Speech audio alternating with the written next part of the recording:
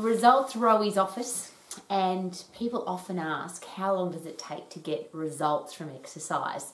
In fact, it's probably one of the most important questions, because if you're going to do something, you want to know how long is it going to take and will I get the result that I want? I want to give you some really great examples of how quickly our product of exercise works and what an amazing product it is. Sometimes I think we forget as exercise professionals the power of exercise. So I want to give you a personal example. My mother was diagnosed with advanced osteoporosis at 74 years of age, and she was old and sick. Not only did she have advanced osteoporosis, but she had coronary heart disease, type 2 diabetes, really bad asthma, really bad arthritis. She was in really bad shape, which is embarrassing for me to say because she was my mother. But one of the challenges we're all going to have as exercise professionals is that often our family doesn't listen to what we've got to say, or the message that we're giving to our family can be a little bit complicated. And I take full responsibility for that because the first part of my career, and I'll give you an example, my mother thought to go to the gym she needed to wear a G-string leotard. Now, she'd never been to the gym. She'd just seen me wear one of those, so she thought that she did too. So it was going to be, I'm not going to the gym because I don't want to wear one of those leotards with a string in your bum. So, my mother, with much, how do I explain it, inspiration from K-Man, it certainly wasn't from me. When she was diagnosed with advanced osteoporosis, she started strength training under K-Man's beautiful wing of passion and enthusiasm. He got her, literally threw her walking stick away, didn't let her get into the walking frame that the orthopaedic surgeon had given her, and we got her into an exercise program. So advanced osteoporosis, coronary heart disease, type 2 diabetes, she was a mess. And at the age of 80, when she had another bone mineral density test, remember osteoporosis, an advanced osteoporosis is your bones are really weak. At 80, the orthopaedic surgeon looked at her results for her bone mineral density test and said, we need to run the test again because there's something wrong with the test, or your original test was wrong. Because you don't have advanced osteoporosis anymore, you only have slight osteopenia, which is what most women have if they've been dieting. Because obviously when you diet, you lose, you're not getting the nutrients that you need, and there's a lot of women that have been dieting all of their lives. I share that with you because in such a short period of time, and literally from 74 to 80, because that was when she had her next test, she literally got rid of her advanced osteoporosis, a debilitating disease that kills women and takes away their quality of life if it doesn't put them in the ground. It kills their life. And my mother got rid of it by doing exercise. I think that's really exciting. Let's go a little step further than that. There was a really great documentary done in New Zealand of a lady that had type 2 diabetes, and she was heading in for a kidney transplant. So her type 2 diabetes was in really at the late stages. And by pure chance, she went to a community exercise class and she started exercising. And a woman that was going in for serious, expensive, life-threatening surgery, in 8 weeks went from type 2 diabetes, fully blown, got to have a new kidney, to completely cured. She had no more type 2 diabetes. Remembering that type 2 diabetes is elevated blood sugar, where your arteries get clogged, your hoses get clogged up, and your body stops working, literally.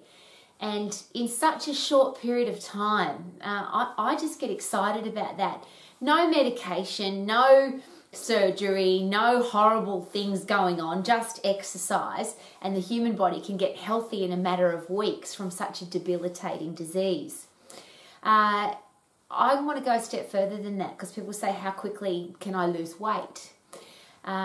The recommendation, of course, for weight loss at a speed, how quickly should I lose weight, is somewhere between ½ a kilo to 1 kilo a week. But I want to go a step further than that because I think weight loss is one of the silliest things that we talk about ever. It's one of the most talked about topics. It's one of the most Googled questions, how do I lose weight? But ultimately, do we really want to lose weight? And I always ask these questions. If I lose water weight, I'm going to be dehydrated and my body's not going to work very well. And there's plenty of diets that will dehydrate us. If I lose muscle, which is what a lot of diets do because we're not getting enough food, so our metabolism slows down, so our muscles waste away, why would you want to lose muscle? It's the engine of your body. Yes, it's heavy. Yes, it weighs a lot. But if you lose muscle, you slow down your metabolism and you reduce your ability to do everything in your life. So I don't want to lose water weight. I don't want to lose muscle weight. I don't want to lose bone weight. I don't want thin bones. That's called osteoporosis, and that's a disease. They're three really interesting things that when you weigh yourself, you don't know. Is it water that I've lost? Is it muscle that I've lost? Is it bone that I've lost? Is it a combination of all three? How about when we talk about weight loss, what if we talk about energy increase? What if we talk about how do you feel? What do we talk about how do your clothes look? I want to give you a really interesting example about that, having managed health clubs all of my life. Really interesting to see, and you might have seen this too. Somebody comes to the gym, they've never been to the gym before, they're really nervous about coming to the gym. Like my mother, they might think they have to wear a G-string leotard. And they come into the gym wearing a big baggy tracksuit, a hoodie, long sleeves, and they're completely covered up. And it's a tough experience to come to the gym. And if they've come to a gym where they're made to feel welcome, and they get a great exercise program that they can stick to and it doesn't kill them within one session, and they keep coming to the gym, have you noticed, and this has happened to me literally thousands of times, the person that started on day one wearing tracksuit, big baggy pants, big hoodie, within a week they're coming to the gym and they might be wearing long shorts and a long t-shirt. And in another week, they're wearing shorter shorts and a shorter t-shirt. And within a month, they're wearing shorts and a singlet. And within a very short period of time, they're wearing bike pants and a crop top. Now, the interesting thing about that is the person's body shape in that period of time, if you're talking about weight loss or body fat loss or change of body shape, not too much has happened in that time frame. But is it possible that their headspace has completely changed?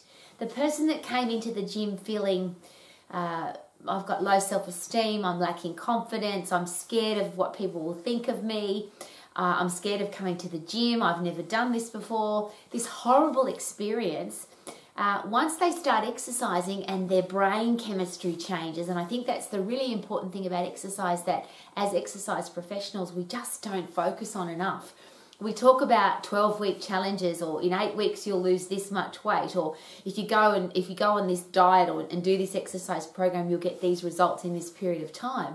But what about the immediate effect of the chemistry change in our brain? And I'll go back to the example of wearing shorts and a singlet. Even if your body shape hasn't changed very much, what has changed? Is it possible, excuse me, I get excited, that the person that came to the gym feeling uninspired, demotivated, overweight, out of shape and scared of everybody, in such a short period of time, 5 or 6 weeks, their body hasn't changed that much, but they've gone from being completely covered up to feeling very comfortable wearing bike pants and a crop top. And to watch that process in such a short period of time, I just think that's our product. That's what exercise does for people. It makes them feel good. So that's 5 to 6 weeks. You can get rid of coronary heart disease in 7, 8, 10 weeks. Type 2 diabetes, 7, 8, 10 weeks. Osteoporosis, depending on how often you get a bone mineral density test done, but for my mother it was 6 years and it was gone. I think it was gone quicker than that. It was just that she didn't have a test sooner than that. But here's the interesting thing.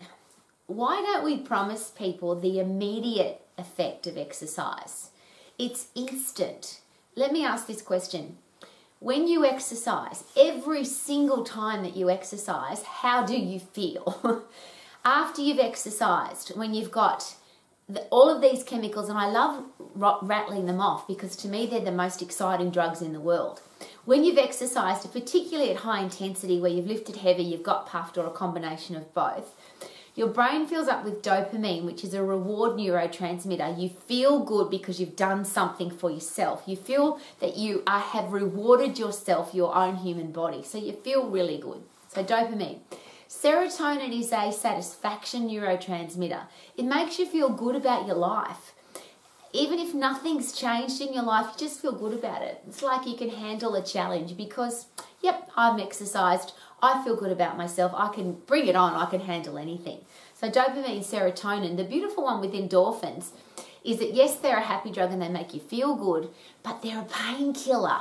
So your body actually produces a neurotransmitter to help you exercise without any pain.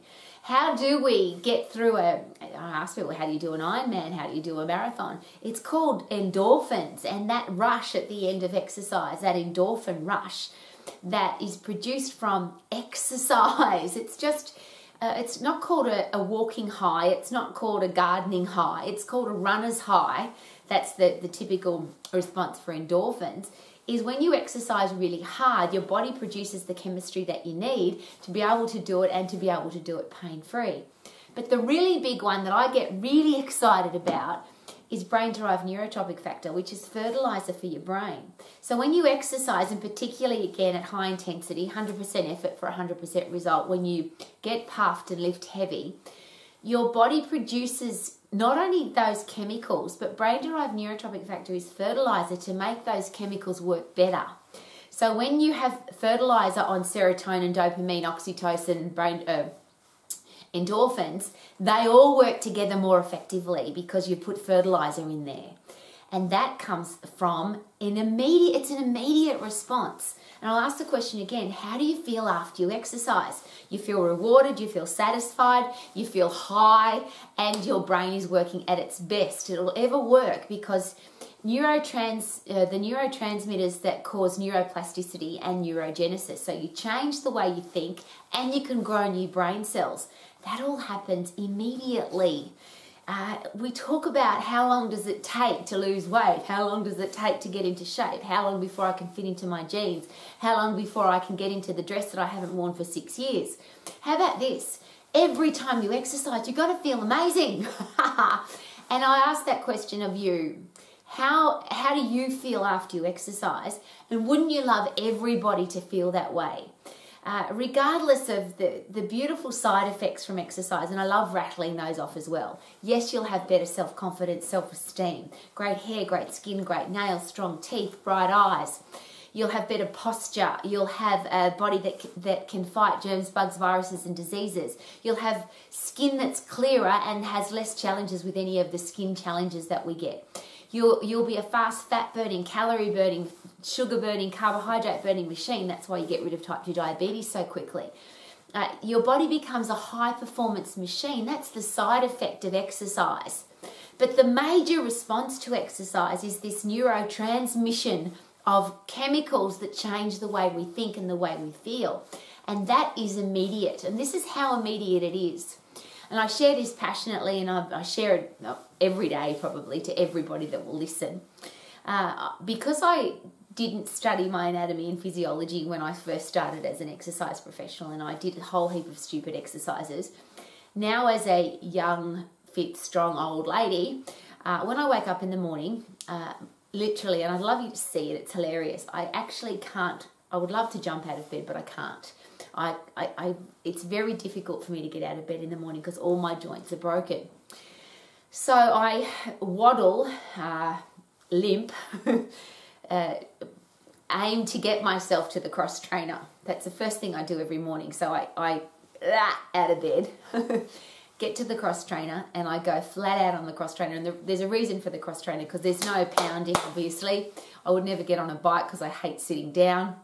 So a cross trainer is in the upright position without any pounding on your joints. And I go as hard as I can for 10 seconds. And there's a reason for the 10 seconds. I don't have to measure it. When you go as hard as you can at anything, you can't go for longer than 10 seconds. After 10 seconds, you start getting that burning sensation, which is lactic acid.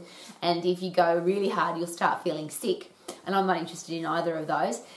So I go as hard as I can, and it's always around about 10 seconds. And then I get off the cross trainer and I walk like a normal human being. So I struggle to get to the cross trainer in the morning because my joints are all broken. And I'll just, as a special side note, please don't do that to anybody. I did that to myself, and I take full responsibility for doing stupid exercises that wrecked my joints. But I know better now, and as an exercise professional, I would feel irresponsible to give people exercises that break their joints so that when they are old like I am, their joints don't work. I'm just very privileged that I've worked my way around it. So first thing in the morning, cross trainer, here's the time frame, 10 seconds. In 10 seconds, I go from an old lady that can't walk to a young, fit, strong, can take the world on. So I do that 2 or 3 times every morning. I don't have to do it 2 or 3 times. I just love the brain response that I get. So first thing in the morning, I get synovial fluid pumping through my joints from 10 seconds of exercise. I pump my brain full of dopamine, serotonin, brain-derived neurotropic factor and endorphins. So I start my day with a body that's on fire. It's powerful to be powered throughout the day. And I have a brain that's full of chemicals that say, Rowie, you can take on the world and win today. And that happens in 10 seconds. So when people say to me, how long does it take to get a result from exercise? My answer is as simple as that, 10 seconds. So many people talk to me, make excuses, and I'm sure they do to you too, about I've got no time to exercise, I'm too busy, my life is too busy, all of that. In that same breath, a lot of people will complain about I'm out of shape, I don't feel good, I've got no energy, I've put on a stack of weight. Those two excuses of no time and I'm too busy, obviously they're the same thing. 10 seconds takes all of that away. 10 seconds of anything, and your brain and your body obviously doesn't know whether you're skipping or sprinting on the spot or doing jump squats or punching a bag or running up some stairs or running through soft sand or cross trainer or whatever it is that you want to do. There's a stack of exercise you can do to get puffed, but all you have to do is 10 seconds of high intense activity and your complete body chemistry changes. It changes. So how long does it take to get a result from exercise, Rowie? 10 seconds. What that 10 seconds does, and I use this example all the time, I like to do 4 puffs an hour, sometimes more. At the moment it's getting really chilly, fresh and cool in the South Island of New Zealand. So often during the day it's more than every 15 minutes because it's cold. So I jump on the cross trainer to get warm in a hurry. And isn't it interesting how 10 seconds of going as hard as you can and I get off that thing and I'm warm again, even if I got on there and I was shivering and cold. That's one of the excuses that people use for not exercising. It's too cold. And obviously they use the excuse if it's too hot. There's no excuse for 10 seconds. Even if it's really hot and you go as hard as you can for 10 seconds, you still won't get that. You'll get really puffed, but you won't get sweaty because it's only 10 seconds. And you can get puffed doing anything that makes you puffed, and you can wear anything. So you can have high heel shoes, bare feet, thongs, slippers, doesn't matter. I often do, obviously first thing in the morning, I do my cross trainer in my pajamas and my slippers, and it gets me going for the day. I'm asking very personally and very passionately, obviously, as an exercise professional, as a parent, as a teacher, as a coach, a person who wants people to be healthy, fit and strong, have a stack of energy and perform at their best. Don't we have the responsibility to understand how that chemistry works? I feel that I have the responsibility, and I didn't at the start. As an exercise professional, I didn't learn my anatomy and I didn't learn my physiology. I didn't understand how the endocrine system and the central nervous system work together to fire up the skeletal and the muscular system and the cardiovascular respiratory system. Then, of course, the immune system, the digestive system, and how they all work together to give us a high-performing machine. I'm learning every day. I will never say I understand the endocrine system or I understand the central nervous system or I understand all of those things. I'm just learning every day. And I'm passionate about learning because I love what exercise does. All of those things that exercise does, if we could put it into a pill, it would be the highest selling pill in the world. It's interesting because just today I heard a dietitian share with the world that every person that comes into her office, they're not interested in exercise and healthy eating, they just want a pill. Well, this pill of exercise, I think it's the ultimate medication, and the top medical professionals are calling it that, and I share this with passion almost every day as well. Exercise is medicine and medicine is exercise. There is nothing that exercise won't help. Exercise is the best medicine for everything. Whether it's your self-esteem and self-confidence, so you feel better about yourself, right through to getting rid of pimples or not getting pimples in the first place, to having a body that's a high-performance machine, burns calories fast, fights germs, bugs, viruses and diseases. Exercise is the best medicine for everything. And I'll go a step further than that because When we talk about results from exercise, one of the most horrible things I think that the world has given the human body, and I don't know, there's a lot of argument about where it comes from. But we have a disease called cancer, and it's become it's just too common now. So many people have, and they will share with you, Rowie, I've got cancer, whether it's, and there's obviously a whole heap of them. The medical professionals share with me that about 80% of cancers are preventable if you're healthy, fit and strong. If you're fit and strong and you stay healthy, very unlikely that you'll get cancer. So there's 80% of cancers that are completely preventable.